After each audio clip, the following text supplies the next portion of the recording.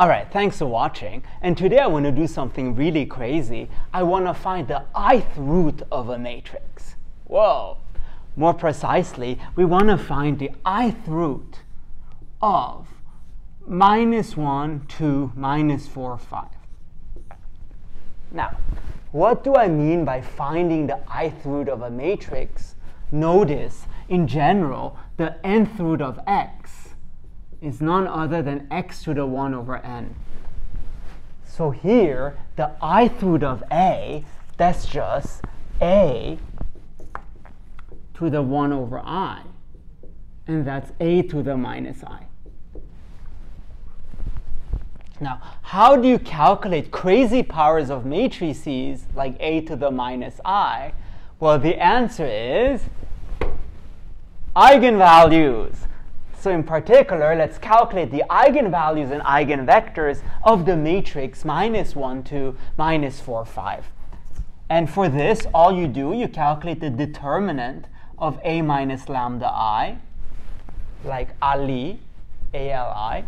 And then what we get is determinant of -1 minus lambda, 2 -4, 5 minus lambda, and that becomes -1 minus lambda times 5 minus lambda, and then plus 8. And that gives you, so lambda squared, okay, plus lambda, minus 5 lambda, and then minus 5 plus 8, which is lambda squared minus 4 lambda plus 3. And in the end, that gives us lambda minus 1 times lambda minus 3. So in other words, the eigenvalues here are precisely 1 and 3 because you set that equal to 0. All right, and then once you find the eigenvalues, you can also find the eigenvectors, and that I'm going to skip, but for every lambda you find a corresponding null space. So in the end, what is our result? Our result is that for the eigenvalue 1, the corresponding eigenvector, let me check my cheat sheet, is 1, 1. And for the eigenvalue 3, the corresponding eigenvector is 1, 2.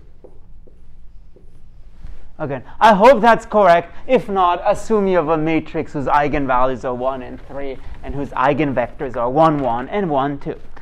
So what does that tell you about the matrix -1, 2, -4, 5? All this means it's of the form PDP inverse, where D is the matrix of your eigenvalues and P is the matrix of corresponding eigenvectors. So I'm getting entangled in my mic here. And so what this means, that's equal to 1, 1, 1, 2, so matrix of eigenvectors, 1, 0, 0, 3, matrix of corresponding eigenvalues, and 1, 1, 1, 2 inverse.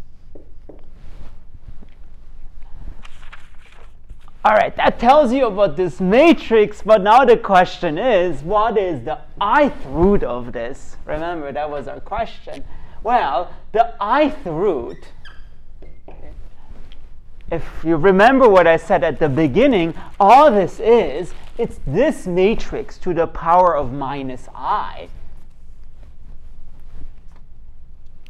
And here's the beautiful thing. So if you have A equals PDP inverse, then A to the any power, A to the blah, just becomes PD to the blah P inverse, just by multiplying out A squared, A cubed, A to the 4th, etc., etc. So the -ith power of this, it means all you need to do is to raise the diagonal entries to the -ith power. So 1 to the -I and 3 to the -I. Now, what is 1 to the -I? Well, it's 1, okay, just for simplicity. 1, 1, 1, 2. So 1, 0, 0, and 3 to the minus I. I'll talk about this in a second. But for now, assume it's just 3 to the minus I. And then the inverse, remember, it's 1 over the determinant, which here is 1. And then you flip the 1 and 2 to get 2 and 1. And then minus 1, minus 1. So our answer, strictly speaking, is this. So let's expand that out. So this becomes 1, 1, 1, 2. Okay. 2 minus 1, and then minus 3 to the minus I, and 3 to the minus I. And let's play around with this a little bit. Again, spiel mit mir. So this becomes 2 minus 3 to the minus I minus 1. Plus 3 to the minus I, and then 2 minus 2 times 3 to the minus I, and finally minus 1 plus 2 times 3 to the minus I. Let me just check.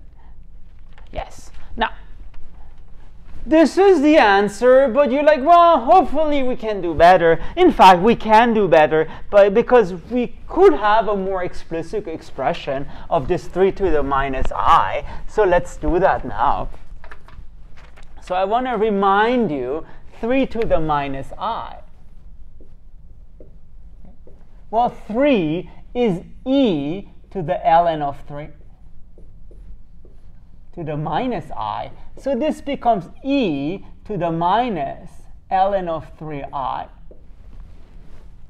And then by de Moivre's formula, or Euler's formula, this becomes cosine of minus ln of 3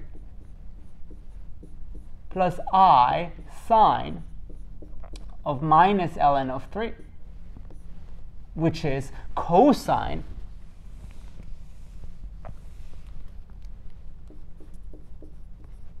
of ln of 3 minus I sine of ln of 3. Okay, and then, well, we have a more explicit expression. Let's just plug this into our answer. So again, the ith root of a, in this case, then becomes 2 minus cosine of ln of 3 plus, if you want, I sine of ln of 3. So happy I have a big whiteboard now. So then we get minus 1 plus cosine of ln of 3 minus I sine of ln of 3.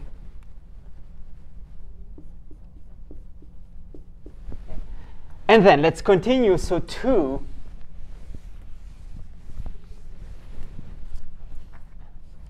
minus 2 cosine of ln of 3 minus 2I, or if you want, minus I times 2 sine ln of 3, or plus, I believe so, plus 2 I, plus I times 2, sorry, it's Saturday, I times 2 times sine of ln of 3. And then minus 1 plus 2 cosine ln of 3 minus I times 2 sine of ln of 3.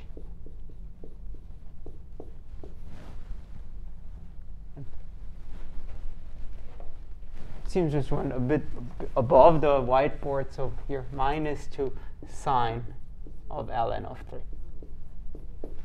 Okay, and let me just double check if that's correct. So again, 2 minus cosine of ln of 3 plus I sine ln of 3. Very good. Minus 1 plus cosine ln of 3 minus, okay? And then 2 minus 2 plus, and then minus 1 plus 2 cosine, yeah. So that is the answer in terms of real and imaginary parts. And last but not least, well, why is this the correct answer? And again, you could calculate the ith root of this in practice and do this. But this is one of the questions where it's easier to do it in theory. So again, what do we want to show? We want to show that if we take this thing, so this matrix, 2 minus 3 to the minus I, minus 1 plus 3 to the minus I, 2 minus 2 times 3 to the minus I, and minus 1 plus 2 times 3 to the minus I, we want to show that if we take this to the ith power, then we get our matrix back. Because again, the ith power of the ith root should be the original thing. But now, this is not too bad if you remember the form PDP inverse. So remember, this becomes 1, 1, 1, 2. 1 to the I, or sorry, 1 to the minus I, 0, 0.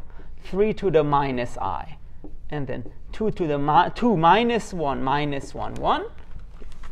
So that's our ith root of A. And now, if you raise this to the ith power, it's the same thing as raising the diagonals to the ith power. But then the nice thing is, this becomes 1, 1, 1, 2, 1, 0, 0, 3, 2 minus 1, minus 1, 1. And then if you do the calculation, you should find that this is minus 1, 2, minus 4, 5. So the theory works. And of course, you may wonder, what is this useful for in practice? I don't know. Maybe quantum mechanics. It's always the answer. All right, I hope you like this. If you want to see more math, please make sure to subscribe to my channel. Thank you very much.